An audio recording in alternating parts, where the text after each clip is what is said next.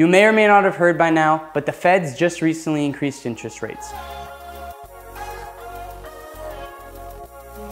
My name is Andrew Canavan. I'm an agent here at Whissel Realty in San Diego, and if you stick around, I'm going to explain exactly what those interest rate increases mean for the market as a whole and for you specifically as a home buyer. A simple calculation I like to use when interest rates rise is to assume that a 1% rate increase means a 10% decrease in buyers' purchasing power. For example, if a buyer is able to purchase a property for $1 million at a 3% interest rate and rates go up to 4%, that same buyer is now able to afford a property for around $900,000.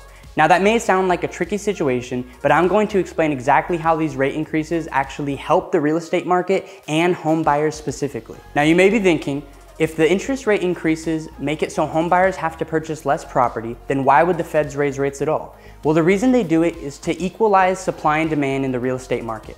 Recently, we've been seeing an extremely low supply of homes for sale and an exceptionally high demand of buyers looking to purchase these properties, especially here in San Diego. This rebalance of supply and demand is extremely vital, not only for the real estate market, but for the economy as a whole. Because of the low supply and high demand in the market recently, home buyers have had to compete with other buyers when purchasing properties.